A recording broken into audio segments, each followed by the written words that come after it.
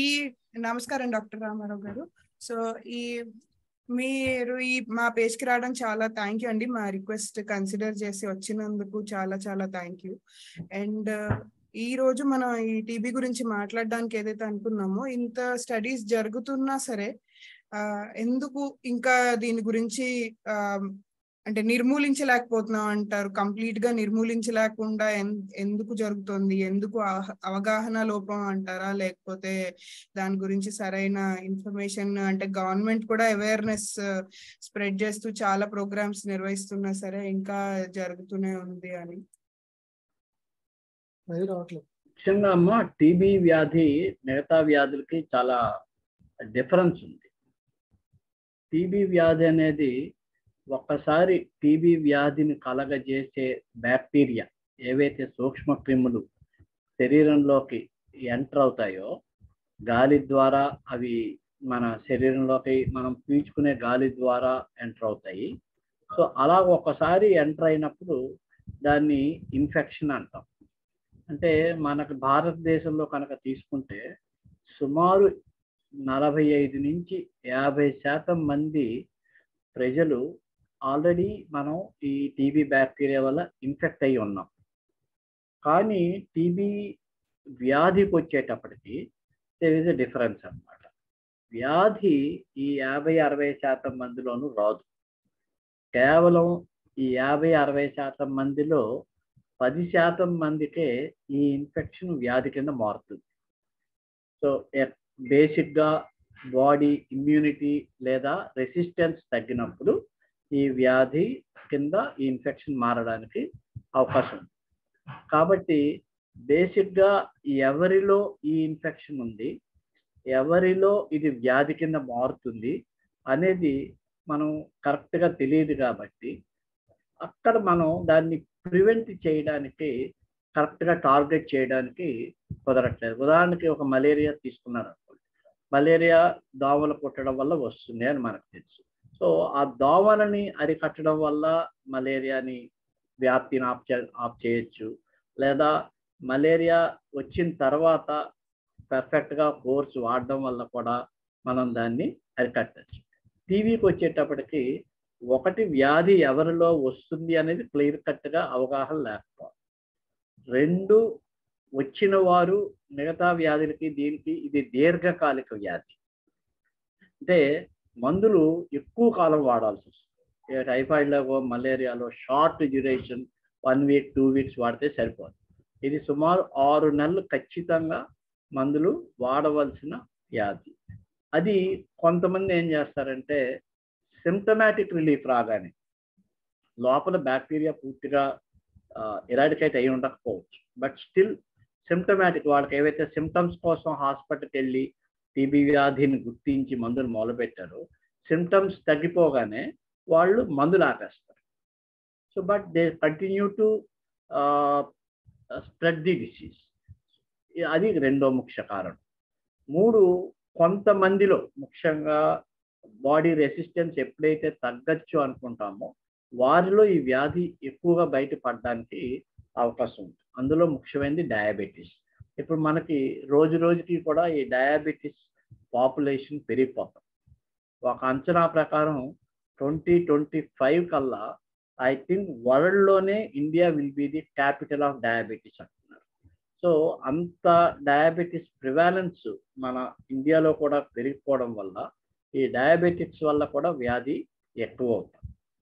4వది, even developed కంట్రీస్లో కూడా ఒకప్పుడు ఈ వ్యాధి తగ్గింది అనుకున్నారు, కానీ అక్కడ కూడా ఇప్పుడు ఈ టీబీ డిసీజ్ పెరిగింది. That is because of HIV. HIV ఎప్పుడైతే కమ్యూనిటీలో పెరిగిందో, HIV basically decreases the immunity. So న్యాచురల్గా హెచ్ఐవి రోగుల వల్ల టీబీ పెరిగి వాళ్ళ నుంచి మళ్ళీ స్ప్రెడ్ అవుతుంది. ఇలాగా చాలా కారణాలు ఉన్నాయి. అది కాక ఇంకా ఇర్రెగ్యులర్గా మెడిసిన్ వాడడము, ఇంజుడిషియస్గా వాడడము, వీటి వల్ల కూడా ఈ టీబీ ఏదైతే డ్రగ్ సెన్సిటివ్ టీబీ మనం medicines ఇస్తున్నామో they may turn in to drug resistant TB. So ఆ డ్రగ్ రెసిస్టెన్స్ టీబీ వచ్చినప్పుడు ఆ స్ట్రెయిన్ వల్ల ఎవరైనా ఇన్ఫెక్ట్ అయితే they go for drug resistant TB. So ఇలాగా మల్టిపుల్ రీజన్స్ ఉన్నాయి. సో అందుకనే దీన్ని మనం ఎలిమినేషన్ అనే కంటా కూడా ఒక ఇండివిజువల్గా ఒకళ్ళు చేసే పని కాదు. కాబట్టి మీరు అన్నట్టు ఎంత అవేర్నెస్ క్రియేట్ చేసి, ఎంత రెగ్యులర్గా, ఎంత ఎర్లీగా ఐడెంటిఫై చేయడం, సిమ్టమ్స్ గురించి అవగాహన కల్పించడం, ఆ సిమ్టమ్స్కి రెగ్యులర్గా టెస్టులు చేసుకోవడం, ఎర్లీగా ఐడెంటిఫై చేయడం, పూర్తి కోర్సు డాక్టర్ గారు ప్రిస్క్రైబ్ చేసినట్టు రెగ్యులర్గా ఫుల్ కోర్స్ కంప్లీట్ చేయడం, ఇలాంటివి చేయడం వల్ల కొంత స్ప్రెడ్ ఆఫ్ ది డిసీజ్ని మనం ఆపగలుగుతాం. I think that is the important thing. That's why we are not able to still eradicate it. అదే అండి, తప్పకుండా. సో దీని గురించి చాలా మందికి ఉన్న చాలా అంటే ఒక క్వశ్చన్ ఏంటంటే, సో టీబీ ఇన్ఫెక్షన్ అంటే క్షయ వ్యాధి ఇన్ఫెక్షన్ ఏంటి, అలాగే టీబీ వ్యాధి క్షయ వ్యాధి అంటే ఎట్లా, ఇన్ఫెక్షన్ సోకడం ఎలా, ఇన్ఫెక్షన్ సోకడానికి అలాగే వ్యాధి యొక్క సిమ్టమ్స్ చూపించడానికి లేదా దానికి సంబంధించిన అంటే ఇన్ఫెక్షన్ నుంచి డిసీజ్ గా మారడానికి ఎలాంటి ఫేజ్ ఉంటుంది, దాని గురించి కొంచెం చెప్పండి. సో యాజ్ ఐ ఆల్రెడీ చెప్పాను కదా, మొదట్లోనే ఇన్ఫెక్షన్ వేరు, డిసీజ్ వేరు. మిగతా డిసీజ్కి దీనికి తేడా కూడా మనం చెప్పుకున్నాము. For instance common cold, influenza తీసుకున్నాం. ఇది ఈరోజు మన ఇంట్లో ఒకళ్ళకి దగ్గు, జలుబు, జ్వరం వస్తే నెక్స్ట్ 2 daysలోనే ఇంకొక ఫ్యామిలీ మెంబర్కి రావచ్చు, వాళ్ళ నుంచి ఇంకో ఫ్యామిలీ మెంబర్ రావచ్చు. ఇక ఫాస్ట్గా స్ప్రెడ్ అయిపోతుంది. సో అది అక్కడ ఏమంటారంటే డిసీజ్కి ఇన్ఫెక్షన్కి గ్యాప్ చాలా తక్కువ ఉంటుంది. సో ఫాస్ట్గా ఇన్ఫెక్షన్ ఎంటర్ అవుతుంది, at the same time disease కింద కూడా కన్వర్ట్ అవుతుంది. వెరస్ ఇన్ టీబీ ఇన్ఫెక్షన్ ఎప్పుడవుతుందో ఎంటర్ అవుతుందో అసలు మనకు తెలియదు, బేసిక్గా సింటమ్స్ ఏమి ఉండవు దానికి. అట్లాగే ఎప్పుడు డిసీజ్ కింద మారుతుందో తెలియదు. At the same time it's a life time disease. ఇది టీబీ ఇన్ఫెక్షన్ వచ్చిన తర్వాత 10 ఏళ్ళలో, 15 ఏళ్ళలో, 20 ఏళ్ళలో టీబీ డిసీజ్ కింద మారాలి అని ఎక్కడ కూడా రూల్ లేదు. ఇందాక నేను చెప్పినట్టు ఎవరిలో infection will convert into disease అనేది కూడా మనకు తెలియదు. కానీ బేసిక్గా ఇన్ఫెక్షన్ అనేది ఎప్పుడు అంటామంటే whenever the bacteria are discharged into the air by A person suffering from TB basically. So is N air Born infection అంటాం. ఇలాంటి వాటిని మనం ఎయిర్ బోర్న్ ఇన్ఫెక్షన్ అంటాం. ఇది స్ప్రెడ్స్ టు ది ఎయిర్. ఒక క్షయవ్యాధి రోగి తగ్గినప్పుడు కానీ, తుమ్మినప్పుడు, మాట్లాడినప్పుడు ఉమ్ము తుంపర్లు బయటకు వచ్చి ఆ ఉమ్ము తుంపర్లో ఈ బ్యాక్టీరియా బయటకు వచ్చేస్తాయి లంగ్స్లో నుంచి. అది గాల్లో కొంత దూరం ప్రయాణిస్తాయి, కొంత టైం గాల్లో సస్పెండ్, దే కెన్ బి అంటే బతకగలవు గాల్లో. ఆ టైంలో మనకు తెలియకుండానే మనం పీల్చుకునే ఆరోగ్యవంతులు పీల్చుకునే గాలిలో కనుక ఆ బ్యాక్టీరియా ఉంటే అది ఆటోమేటిక్గా మనం పీల్చుకునే గాల్లో నుంచి డైరెక్ట్ లంగ్స్లోకి వెళ్ళిపోతుంది. That part is called infection. That is entry of bacteria into the body through Airways is an airborne infection. But ఆ బ్యాక్టీరియా బాడీలో they take rest. It waits to attack the body whenever the resistance or the immunity power of the individual comes down. Appudu these bacteria start multiplying.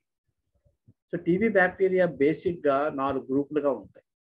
కొన్ని అలా repeated గా divide అవుతుంటాయి, కొన్ని sudden గా intermittent గా divide అవుతుంటాయి, కొన్ని dormant అంటారు. డార్మెంట్ అంటే అలా నిద్రావస్థలో ఉండిపోతాయి. ఎప్పుడు డివైడ్ అవుతాయో మనం ఊహించలేం.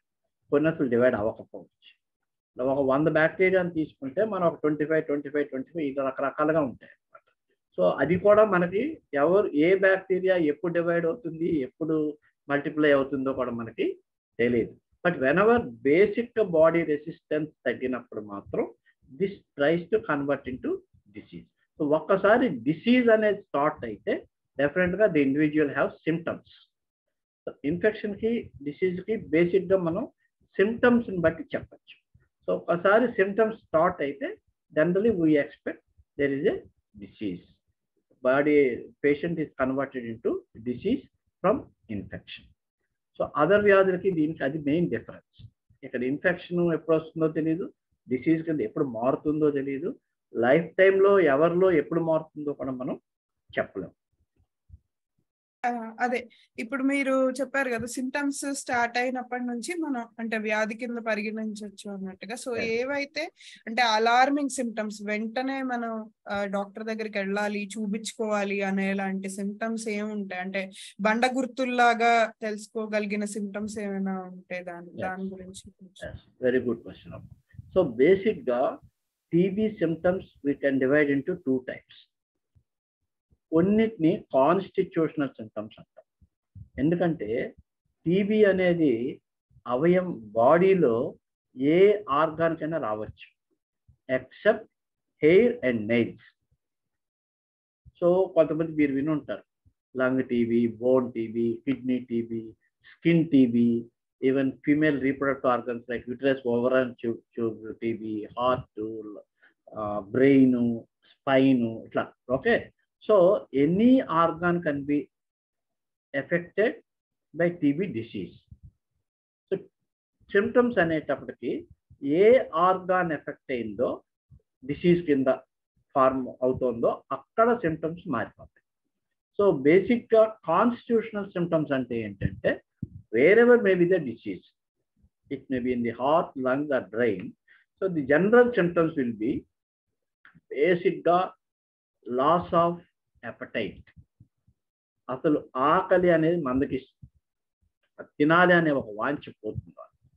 2, ఎప్పుడైతే సరిగా తినరో they start losing weight. So weight loss second important.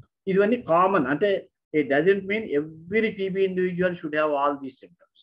So ఇది majority of them. Generally we do in practice 70 kgs individual having TB. That is a different scenario. For anything, exceptions will be there. General population though, loss of appetite, loss of weight, and evening rise of temperature. General low grade fevers వస్తాయి ఎక్కువ టీబీలో, unlike typhoid or malaria or pneumonia or something like that. High grade fever rare. So evening అయ్యేటప్పటికి కొంచెం అలసటగా, ఫేవరిష్గా, around 100, 99.8, 100 ఆ రేంజ్లో temperatures daily maintain అవుతూ 3-4 hours ఉండి మళ్ళీ నైట్ అయిపోయి తగ్గిపోతుంది. So that indicated as sweat. So జనరల్గా నైట్ స్వెట్స్ వస్తాయి వీళ్ళకి ఎక్కువ. చిన్న టెంపరేచర్ తెలియపోయినా ఫీవర్ వదిలేసినప్పుడు ఒక స్వెట్ ఫీల్ అవుతాయి, నైట్ స్వెట్స్ అంటాం. సో ఈ 4 కామన్గా ఉంటాయి ఎక్కడ టీబీ ఉన్న బాడీలో. అండ్ స్పెసిఫిక్ సిమ్టమ్స్ అనేది మాత్రం depending on the organ involve.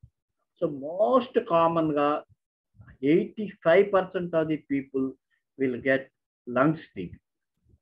Lungs టీబీని మేము మెడికల్గా we call it as pulmonary TB. 85%. ఎందుకని త్వరగా చూద్దాం. మిగతా 15% రిమైనింగ్ ఆర్గన్స్ అన్ని కలిపి, it may be lymph node, it may be brain, it may be spine, bone, kidney, whatever it may be, all remaining organs other than lung, only 15% of the population lone TB affect అయిన వాళ్ళలో ఈ organ involvement చూస్తాం. So total 100 TB cases కనుక మనం తీసుకుంటే 85% we see only pulmonary TB, lung TB main అనమాట.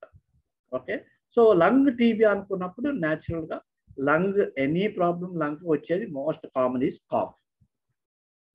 కాకపోతే ఇక్కడ కొంచెం మనం ఏం చేస్తామంటే డిలిమినేట్ చేసుకోవడానికి, because any lung disease May produce cough. Simple cold వచ్చినా కూడా will get cough, 3 days 4 days cough. So అందుకని ఏం చేస్తుందంటే ఈవెన్ గవర్నమెంట్ గైడ్ లైన్ కూడా ఎలా పెట్టారంటే at least will wait for 2 weeks. ఒక 2 weeks కూడా ఏ మందులు వాడినా లేకపోతే ఏ రకంగా చేసినా కాఫ్ తగ్గట్లేదు అంటే we call it as a chronic cough and we suspect TB at that stage. Second is with expectoration. There will be some phlegm. Third one is some people get chest pain. Some people get breathlessness, ayasam. Some people get hemoptysis. Hemoptysis ante spitting of blood in the scrotum. కొంతమందిలో ఆ symptom కూడా రావచ్చు. ఇట్లా స్పెసిఫిక్గా కొన్ని symptoms ఉంటాయి. నేను చెప్పిన కాన్స్టిట్యూషనల్ సిమ్టమ్స్తో పాటు బేసిక్ డయాబెటిక్ అయ్యుండి ఈ సిమ్టమ్స్తో దగ్గర మన దగ్గరకు వస్తే first and foremost suspicion of any doctor in India especially, because 40-50% are infected in India. Anybody can turn into disease at any time. First and foremost suspicion should be TB disease. And then spine anukundam, there will be severe pain. Joints kani bones anukondi, there will be some immobility and swelling. Even ovarian or uterine tuberculosis unte వాళ్ళలో menstrual irregularities, infertility. చాలా మంది married అయిన తర్వాత couples infertility కోసం doctor దగ్గరికి వెళ్ళినప్పుడు వాళ్ళు when they investigate, they find sometimes TB genital organs. ఇట్లాగా కొన్ని మనకు బయటకు వస్తాయి. అదే కిడ్నీ అనుకోండి, passing of urine number of times, blood in urine, ఇట్లా కొన్ని సిమ్టమ్స్ వస్తాయి. So depending on the organ, the other symptoms, the symptoms will appear apart from the constitutional symptoms.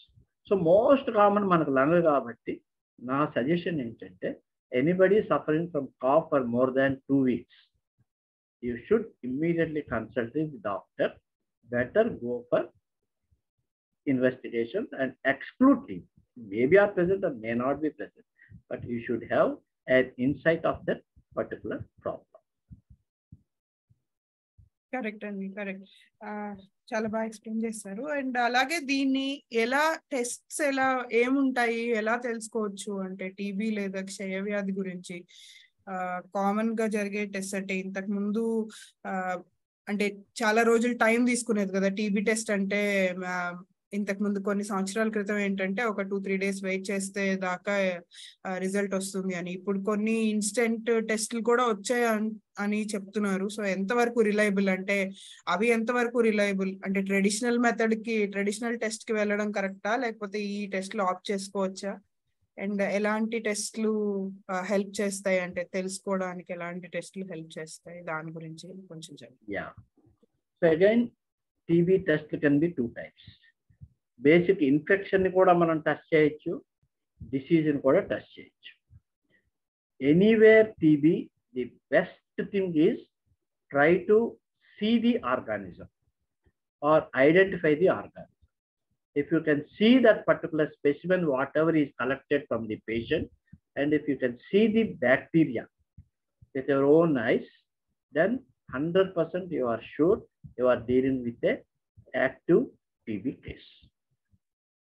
Other tests అన్నీ కూడా indirect test.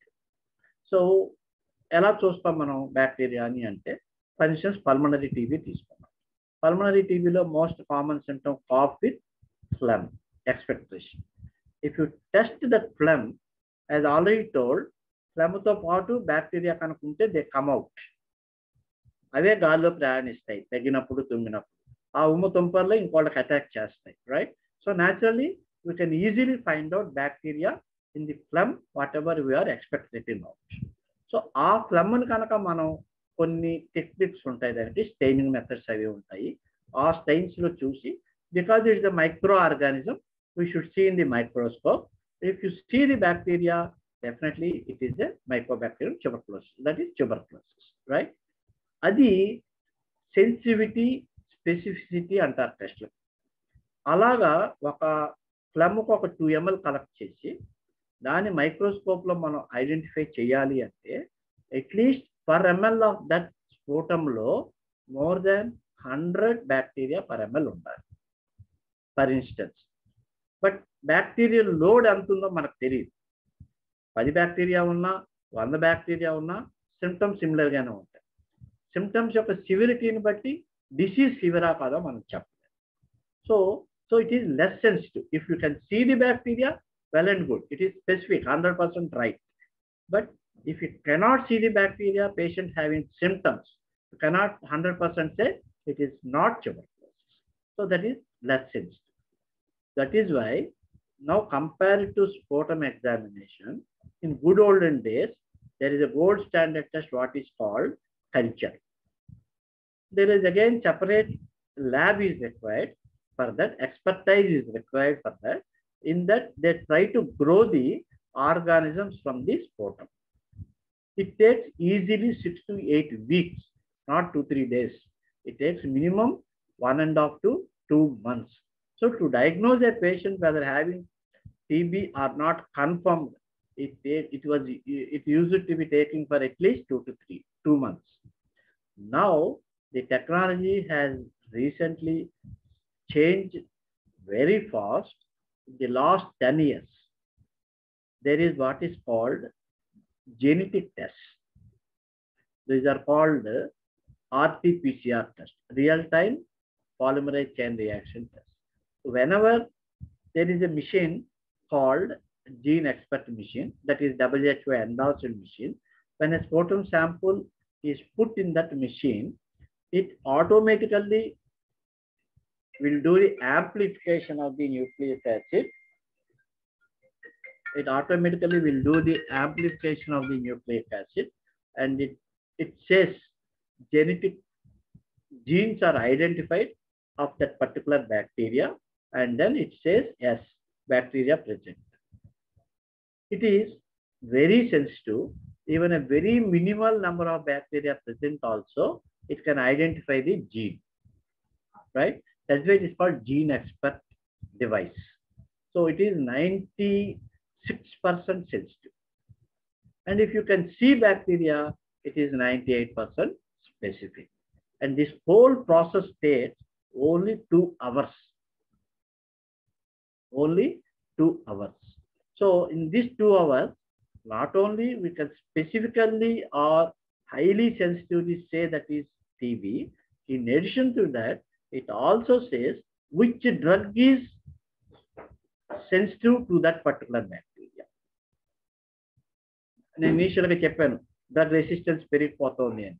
ఆ drug resistance తెలుసుకోవాలి అంటే first స్టెప్లోనే మనం bacteria ఉన్నాయా లేదా, ఉంటే అది టీబీ కన్ఫర్మ్డా కాదా, టీబీ కన్ఫర్మ్ అయితే ఏ డ్రగ్కి అది సెన్సిటివ్ అనేది కూడా మనకు అందులో ఇన్ఫర్మేషన్ వచ్చేస్తుంది. These are very costly equipment, and of course certain labs are keeping outside the top corporate sector labs, but government is providing such machines and labs in almost every government hospital, at least up to the level of CHCs nowadays. And incidentally, I am very glad and proud to say that when I was a district TB control officer in Vijayanagaram district, I was one of the rather involved in this technology in doing the tests. Like the periphery lo ee machine petti test cheyadam valla how far it is useful anedi pilot project ga entire country lo they selected only 5 districts, and out of that Vijayanagaram was one of the districts at that time. So really I take a pride in that.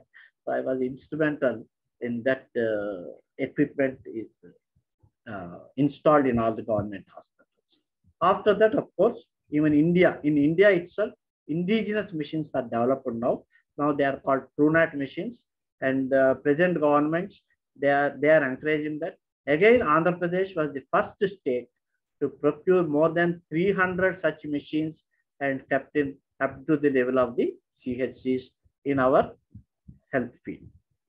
So that is the advantage of that machine. So whenever I come, any patient come to me, even my private clinic, I suggest to go for this test. These are called molecular diagnostics, to go to our government setup only. I never write to any private hospital. So that is the advantage of that. So if you understand, as far as TB is concerned, for tests, the best available testing modalities are available in government compared to private. If it is private, it's very costly.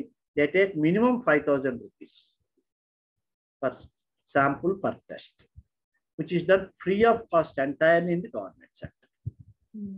So you can demand your doctor whenever you go, anybody suggests that we have the facility of that.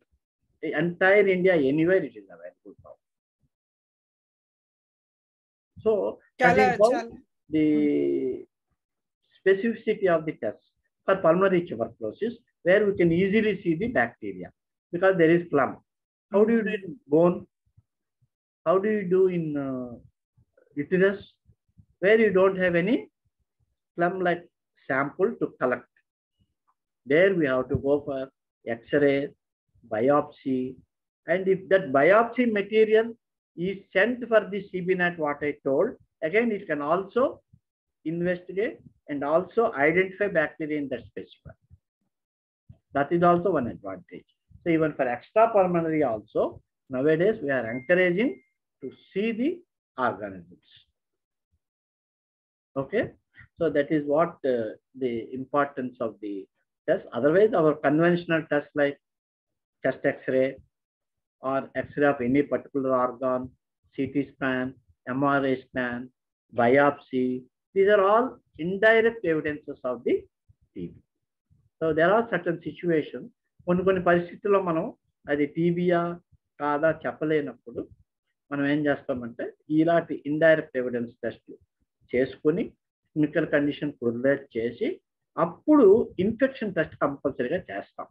అసలు బేసిక్గా TB infect అయ్యేదా లేదా, at least infection test positive వస్తే అది again 2 types ఉంటుంది. మ్యాంటో test అని, ఇప్పుడు లేటెస్ట్గా బ్లడ్లో ఒకటి చేస్తున్నారు, ఇగ్రా టెస్ట్ అని. ఇవి కనుక సపోర్టివ్ పాజిటివ్ వస్తే then ఎంపిరికల్గా most of the clinicians వాళ్ళు టీబీ ట్రీట్మెంట్ స్టార్ట్ చేయడానికి అవకాశం ఉంటుంది. But as much as possible you should try to see the organism and confirm the presence of TB bacteria in them. That is how we plan the test. తప్పకుండా sir, చాలా మంచి information చెప్పారండి. ఎలా అయితే government చాలా resources provide చేస్తున్నారు test కోసం. So చాలా మందికి తెలిసి ఉండకపోవచ్చు కూడా. చాలా వరకు ఏంటంటే ఎంత ఫెసిలిటీస్ అవైలబుల్ ఉన్నాయి అనేది కూడా తెలియని వాళ్ళు చాలా మంది ఉంటారు. సో ఇప్పుడు ఇది చూసిన వాళ్ళకి ఎంతో కొంతమందికి హెల్ప్ అవుతుందని అనుకున్నాను. సో అలాగే ట్రీట్మెంట్ గురించి డీటెయిల్స్ ఎక్కువ అంటే మీరు చెప్పినట్టుగా అది పేషెంట్ స్పెసిఫిక్ లేకపోతే కండిషన్ స్పెసిఫిక్ ఉండొచ్చు. బట్ ఎంతవరకు అంటే ట్రీట్మెంట్ ఎంతవరకు తీసుకోవాలి అనే భయం, ఇప్పుడు మీరు ఫస్ట్ అన్నారు కదా చాలా మంది ఎక్కువ రోజులు తీసుకోవాలనే దానికి భయం కొద్దీ హాఫ్ తీసుకుని మానేస్తూ ఉంటారు, లేకపోతే సగంలో మానేస్తూ ఉంటారు అనేది ఒక థింగ్. అలాగే ఏంటంటే ఫస్ట్ క్వశ్చన్ ఏదన్నా ట్రీట్మెంట్ మొదలెట్టాలనగానే అడిగే క్వశ్చన్ ఏంటంటే సైడ్ ఎఫెక్ట్స్ ఉంటాయా, దీనికి సైడ్ ఎఫెక్ట్స్ ఉంటాయా అనేది. సో ఈ 2 పాయింట్స్ అంటే ఎక్కువ ట్రీట్మెంట్ డీటెయిల్స్ లేకపోయినా సరే జస్ట్ అవుట్లైన్ అంటే ఎంత వరకు అది treatment details, what are the drugs given and all that not required because it is the job of A doctor. But basic concept of the treatment is very, very important. So, because as I already told, tuberculosis is a chronic disease, దీర్ఘకాలిక వ్యాధి. It requires treatment for at least 6 months, right? So, and it is a multi-drug regimen. అంటే ఏదో ఒక antibiotic ఒక drug ఇస్తే TB తగ్గదు. At least 4 drugs కలిపి, 4 anti-TB drugs కలిపి ఒక రెజిమెన్ తయారు చేశారు. These are called first line drugs. అంటే ఎవరికైతే టీబీ ఇందాక ఫస్ట్ మనం చెప్పిన జీన్ ఎక్స్పర్ట్ టెస్ట్లో ఫస్ట్ లైన్ డ్రగ్స్ పడతాయి అని రిపోర్ట్ వస్తుందో వాళ్ళలో మనం will give first line drugs. ఆ ఫస్ట్ లైన్ డ్రగ్స్లో కూడా 6 months ఇస్తాం మేము. ఇది 2 phases కింద డివైడ్ చేస్తారు. ఫస్ట్ 2 months ఇంటెన్సివ్ అంటాము, క్లోజ్ మానిటరింగ్ ఉండాలి. నెక్స్ట్ 4 months కంటిన్యూషన్ అంటాం, మళ్ళీ రిలాప్స్ అవ్వకుండా. That is very very important. So ఈ 6 months మాత్రం 100% సిమ్టమ్స్ 1-2 నెలల్లో తగ్గిపోయినా కూడా వాడవలసిందే, లాస్ట్ డే దాకా వాడవలసిందే. ఈ డ్రగ్స్ యొక్క సైడ్ ఎఫెక్ట్స్ వెరీ రేర్గా ఉంటాయి, బట్ లేవని చెప్పలేము. Any drug can have any side effect. Like most common side effects for TB drugs, especially first line TB drugs are number 1 gastritis, because 4 drugs మనం almost ఒకేసారి తీసుకోవాల్సి ఉంటుంది. Because to have the బ్లడ్లో అన్ని drugs concentration ఒకేసారి వెళ్తే కనుక maximum concentration attack on the bacteria అనేది చాలా ఆప్టిమల్గా బాగుంటుంది. కాబట్టి జనరల్గా 4 drugs ఒకేసారి వేసుకోమని ఫిక్స్డ్ డోస్ కాంబినేషన్స్ అని ఇస్తున్నారు ఇప్పుడు మెడిసిన్స్. సో అన్ని కలిపి ఒకే టాబ్లెట్లో ఉంటాయి. అలా బాడీ వెయిట్ని బట్టి డ్రగ్స్ డిసైడ్ చేస్తారు. 2 taps, 2 pills మింగాల, 3 pills మింగాల అనేది బాడీ వెయిట్ని బట్టి ఉంటుంది. సో అవి వేసుకున్నప్పుడు మాత్రం కొంచెం నాజియేటింగ్గా, వామిటింగ్ అలాంటివి రావచ్చు రేర్గా. అండ్ కొంతమందిలో జాయింట్ పెయిన్స్ వస్తాయి, కొంతమందిలో స్కిన్ ర్యాషెస్ అలాంటివి వస్తాయి, కొంతమందిలో జాండీస్ వస్తుంది. వెరీ రేర్ 1 or 2 కేసెస్లో ఐ సైట్ కూడా ఎఫెక్ట్ అవ్వచ్చు, బికాజ్ నర్వ్స్ కొంచెం ఐ నర్వ్స్ కొంచెం ఎఫెక్ట్ అవుతాయి. But these are very rare. And any first symptom వీటికి సంబంధించి general we educate the patient. When we start the treatment itself we educate. ఈ వీటిలో ఏదైనా సిమ్టమ్ కనిపిస్తే ఇమ్మీడియట్గా డాక్టర్కి రిపోర్ట్ చేయండి అని మనం చెప్తాం అన్నమాట. అండ్ మోస్ట్ కామన్ ఏంటంటే ఈ డ్రగ్స్ వేసుకున్న వాళ్ళలో urine will become orange red colour. Because అందులో ఒక పర్టికులర్ డ్రగ్ రిఫాంపిసిన్ అని ఉంటుంది, that gives a orange red colour to the urine. It is not pass in blood in the urine. ఆ point కనుక మర్చిపోతే డాక్టర్ కానీ నర్స్ కానీ counselling చేసినప్పుడు మర్నాడు పేషెంట్ డెఫినెట్గా వచ్చేస్తారు. అది ఒకటి చాలా కామన్గా ఎవరికైనా చెప్పచ్చు, తెలిస్తే కదా. అది బికాజ్ ఆఫ్ డ్రగ్ ఇంజ్యూస్ అంతే. డ్రగ్ కలర్ బాడీలోంచి పోగానే ఆ డ్రగ్ మనకు ఎక్స్క్రీట్ అయిపోగానే నార్మల్ కలర్ అయిపోతుంది. సో దీస్ ఆర్ 4-5 సిమ్టమ్స్ చాలా common first line drugs. But drug resistant TB ఏదైతే డెవలప్ అయింది అనుకుంటామో అప్పుడు మాత్రం they are very powerful drugs. Almost 7 to 8 drugs combination ఇస్తారు. అందులో కూడా లేటెస్ట్ మనకి డిఫరెంట్ వెర్షన్స్ వస్తున్నాయి. కొన్నాళ్ళు ఇంజెక్షన్స్ ఇచ్చేవారు, ఇప్పుడు లేటెస్ట్ ఇంజెక్షన్స్ కూడా మానేసి ఒక 100-120 సంవత్సరాల తర్వాత first time new TB drugs 2 కొత్తవి కనుక్కున్నారు, especially for drug resistant TB. అది కూడా మనం భారతదేశంలో ఇంట్రడ్యూస్ చేయడం జరిగింది. That regimen itself cost about 15,000 to 18,000 per patient. Total regimen అక్కడ ఆల్మోస్ట్ 9 to 12 months వాడాల్సి వస్తుంది. And those drugs are more toxic. So ఆ సిచ్యువేషన్ రాకుండా చూసుకోవడం అనేది చాలా చాలా ఇంపార్టెంట్. బట్ ఒక్క పాయింట్ ఏంటంటే లంగ్ టీబీ అయితే డ్రగ్స్ ఒకలాగా, బోన్ టీబీ అయితే ఒకలాగా, ఏదో స్పైన్ అయితే ఒకలాగా అలా ఉండదు. Anywhere TB it is drug sensitive are drug resistant. Drug sensitive first line drugs 4-6 months. Drug resistant second line drugs 7 to 8 combination 9 to 12 months. That's all. టీబీకి మాత్రం డ్రగ్స్ అవే, ఎక్కడ ఏ టీబీ వచ్చినా అవయవాన్ని బట్టి మందులైతే మారదు. Hope I am clear. అదే కానీ side effects కోసం అని, అంటే ఉండే రేర్ సైడ్ ఎఫెక్ట్స్ కోసం అని భయపడి మందులు మానేయకుండా ఉండాలనేది, ట్రీట్మెంట్ కంటిన్యూ చేయాలి. అవసరమైనా ఆ పర్టికులర్ డ్రగ్ విత్డ్రా చేస్తారు. డాక్టర్ సజెషన్ బట్టి కంపల్సరీ చేస్తారు. కంటిన్యూగా మానిటర్ చేసుకుంటూ ఉండాలి. దట్ ఈస్ వై ఒక చిన్న ఇన్పుట్ ఇక్కడ, government has introduced A program called direct observation treatment short course. Government setup లో పేషెంట్స్ అందరికీ కూడా లోకల్ గా విలేజెస్ లో ఉన్న ఆషాస్ కానీ ఏఎన్ఎంస్ కానీ వాళ్ళ పర్యవేక్షణలోనే మందులు నిర్మిస్తారండి. It is a direct observation, dot treatment అంటారు దీన్ని.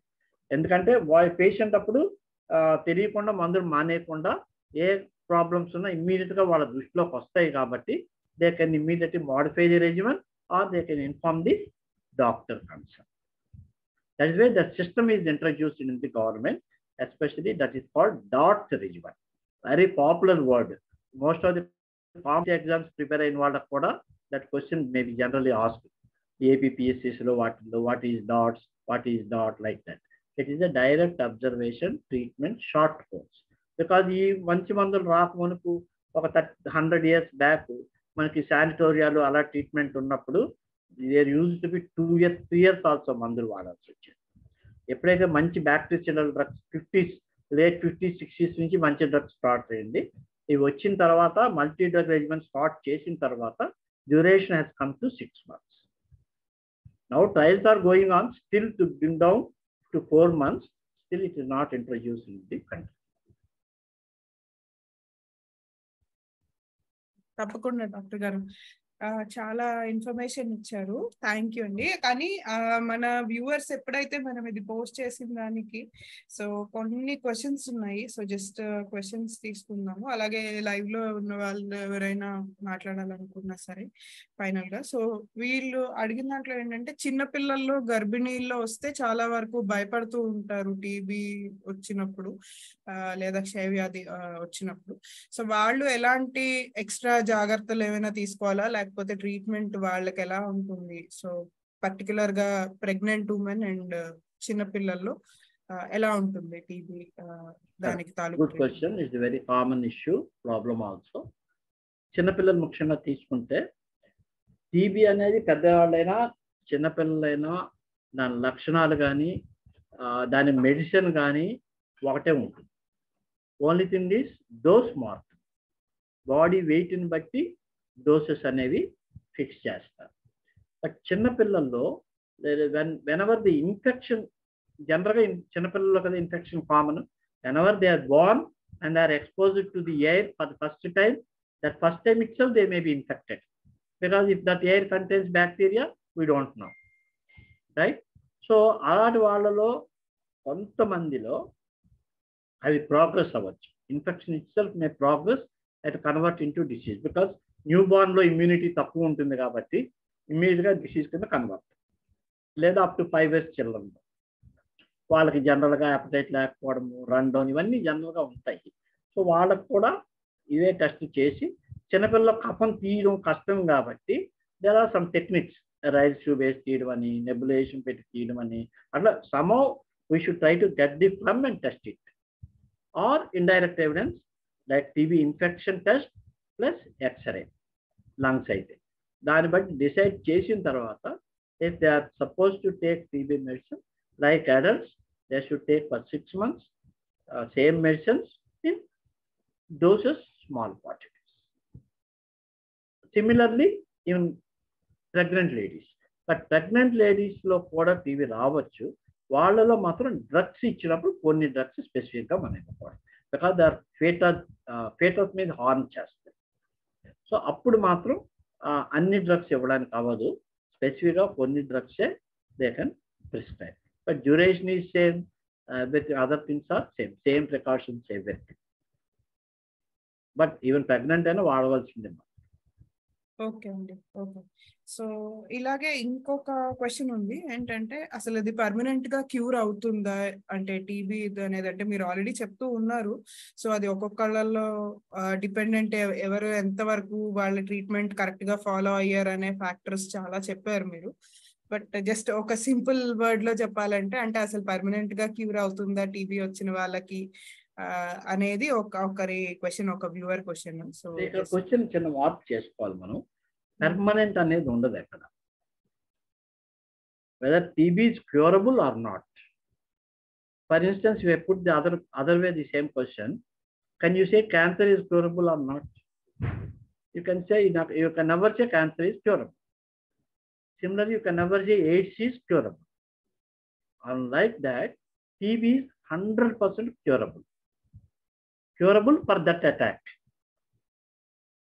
It doesn't mean he never gets in his lifetime again. Relapse is common. రావచ్చు, because already it is immunity based.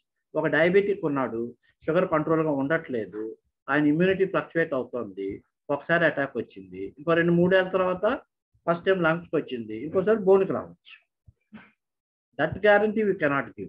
But first time వచ్చిన lungs 100% cure చేయొచ్చు, second time వచ్చిన bone కూడా 100% cure చేయొచ్చు. Cure అది ఇంకా అలా ప్రొలాంగ్ అవడం అనేది ఉండదు, అప్పటికి క్యూర్ అయిపోతుంది. I'm clear in, I think అది అర్థమైంది అనుకుంటున్నాను నేను. తప్పకుండా అండి. క్యూర్ అంటే అది అక్కడ. పర్మనెంట్ అంటే ఏంటి, అసలు లైఫ్ లో రాకుండా ఉండడం, అలా ఉండదు. వేరే క్యాన్సర్ అనుకోండి, కీమోథెరపీ ఇచ్చుకోండి, రేడియోథెరపీ ఇచ్చుకోండి, ఏమి ఇచ్చుకున్నా that is only temporary relief. It's only prolongation of life. కొన్ని సంవత్సరాల తర్వాత రిపీట్ కొన్ని సంవత్సరాలు కూడా టీబీ అనేది మళ్ళీ రావాలని లేదు, రాకూడదని కూడా లేదు.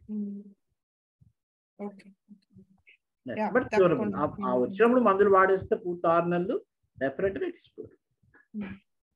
సో వన్ లాస్ట్ క్వశ్చన్ అండి. సో దీనికి ఏంటంటే, ఇప్పుడు మన ఇండియాలో కాకుండా వేరే కంట్రీస్ లో కూడా టీబీ ప్రివలెంట్ గానే ఉంది, అంటే డెవలప్డ్ కంట్రీస్ లో కూడా ప్రివలెంట్ గానే ఉంది.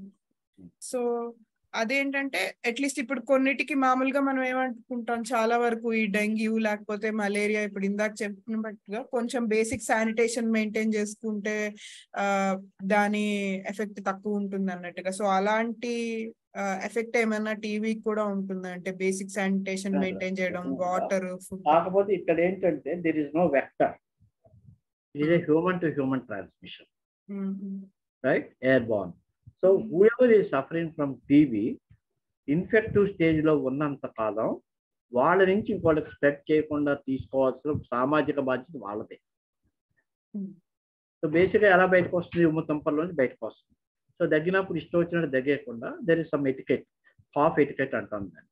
వాళ్ళు ఇలాగా మోచేయి పెట్టుకొని, like swine flu, even Covid అప్పుడు కూడా చెప్పారు అందరూ, అన్ని ఎయిర్బోర్న్ ఇన్ఫెక్షన్స్ కి వర్తిస్తుంది. Not like this, even hand shaking వల్ల కూడా కొన్ని డిసీజెస్ వస్తాయి. కాబట్టి కాఫ్ ఎటికెట్ అనేది ప్రాక్టీస్ చేయాలి. ఈవెన్ రొటీన్ నార్మల్ పీపుల్ కూడా దగ్గినప్పుడు when you put like this, automatically your saliva will deposit here. So this area is most untouchable. And most of ఇక్కడ నుంచి బ్లాక్ చేస్తుంది, ఎక్కడికి వెళ్ళదు. So that is one part.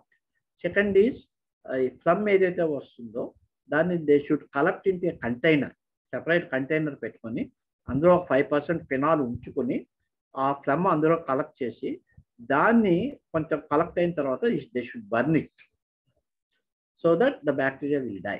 Disinfect అయిపోతాయి ముందు 5% phenol తోటి, కంప్లీట్గా వాటిని ఎరాడికేట్ చేసేయాలంటే బర్న్ చేసి.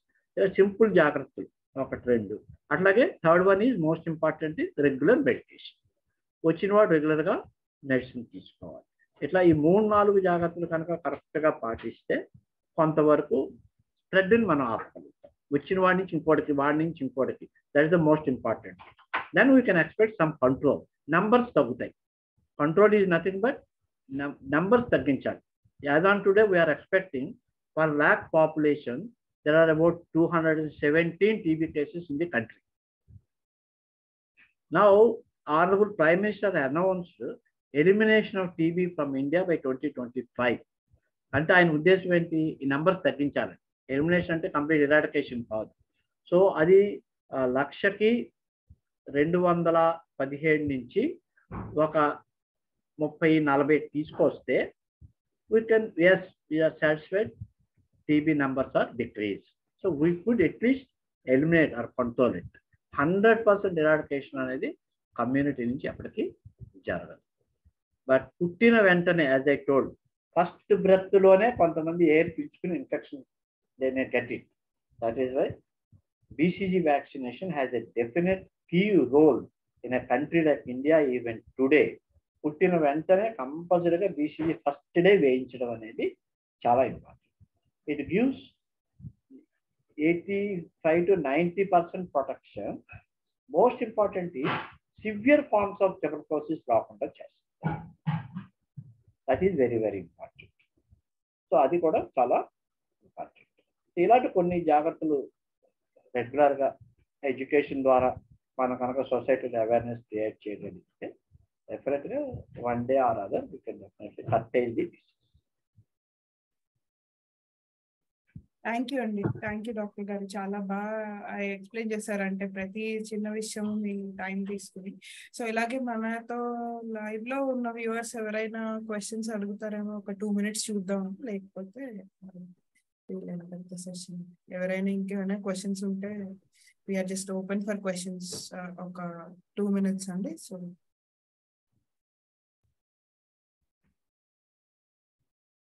నమస్తే డాక్టర్ రామారావు గారు. నా పేరు చంద్రశేఖర్ అండి, బెంగళూరు నుంచి. నమస్తే చంద్రశేఖర్, చెప్పండి. ఇప్పుడు టీవీ అనేది మీరు ఎనీ ఆర్గాన్ కి ఎఫెక్ట్ అవ్వచ్చు అని చెప్పారు కదా, అది బోన్ కి ఎఫెక్ట్ అయితే ఎనీ బోన్ కి, ఏ బోన్ కైనా ఎఫెక్ట్ అవ్వచ్చు అండి? ఆ సింప్టమ్ ఎలా ఉంటుంది? ఏ బోన్ కైనా రావచ్చు. Okay. Of all bone skeletal system లో most common spine. Sorry, spine okay okay.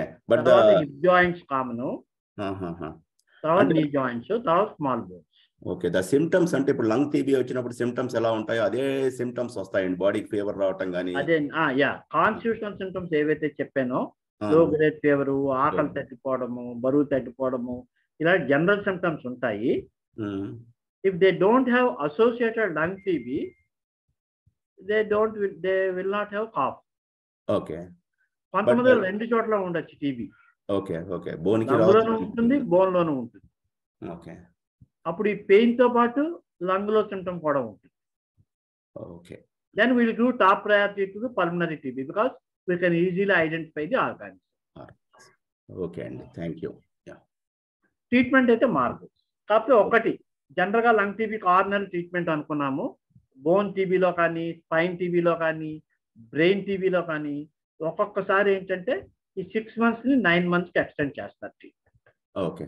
Even the brain TB is also curable as you said. Yeah 100% cure. Thank you sir. Thank you very much. Okay అండి, thank you doctor గారు. So just to outline the points మీరు already చెప్పారు. ఎవరైతే already TB సోకిన వాళ్ళు ఉన్నారో వాళ్ళు కనీస జాగ్రత్తలు తీసుకోవడం వల్ల వేరే వాళ్ళకి స్ప్రెడ్ చేయకుండా ఉంటారు. సో వీలైనంత వరకు నంబర్స్ తగ్గించవచ్చు అనేది. అలాగే వస్తే ఎటువంటి జాగ్రత్తలు తీసుకోవాలి అండ్ ఎంత తొందరగా రెస్పాండ్ చేయాలి, కంటిన్యూగా డాక్టర్ పర్యవేక్షణలో ఉండాలి, ఇలాంటి పాయింట్స్ అన్ని చాలా మంచి మంచి పాయింట్స్ అన్ని చెప్పారండి. Thank you. మీ టైం కేటాయించి మాకు ఇన్ని డౌట్స్ అన్ని క్లియర్ చేసినందుకు. సో మన వ్యూవర్స్ థ్యాంక్ యూ చెప్తున్నారండి సెషన్ కోసం. థ్యాంక్ యూ మెసేజెస్ వస్తున్నాయి. సో థ్యాంక్ యూ అండి. Thank you once again me valuable time కోసం. Thank you, Madhu. Thank you very much for giving me an opportunity to speak about a very common and a very important and communicable disease. In fact, the program is also one of the major public health programs from government point of view also.